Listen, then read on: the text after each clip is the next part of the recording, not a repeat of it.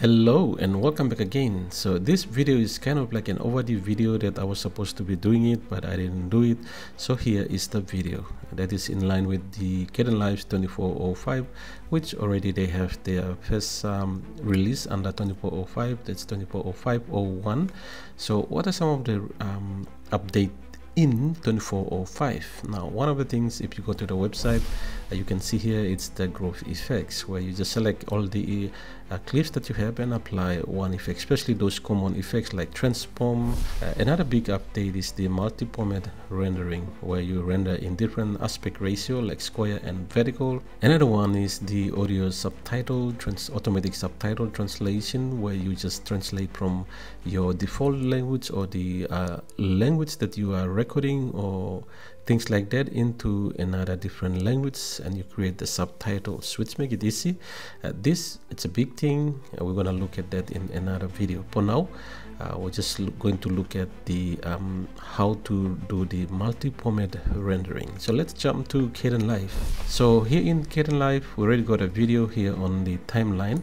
So to render this into the multi-format rendering to what kind of aspect ratio that you want, simply go to render here, or you can come to the project and render. Either way is okay.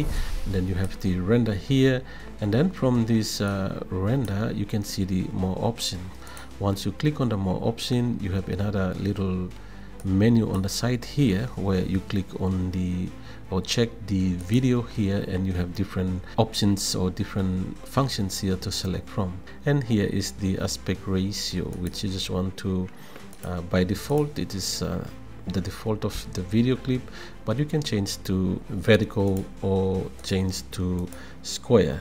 That is 1080 by 1080 or 9 by 16 here. Once you have that, that's all you need to do, and you can click on render to render your video in that. So this is how you can create the different aspect ratio or multi-format aspect ratio here, and still your video will be default aspect ratio, but it's gonna the render 9 by 16, and then you have the square.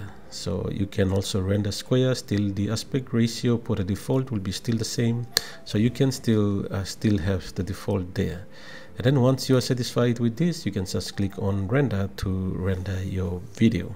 Now this is something, for example, if you render the vertical 9 by 16, you have no option to for example, you only render the ones that are in center like this. So make sure to have your video aligned to the center.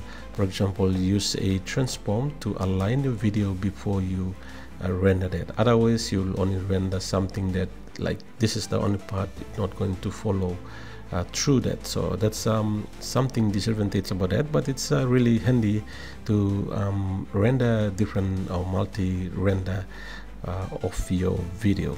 Okay, so that's how we do the multi-format rendering, which is the new update. It's a very short video. Thank you for watching.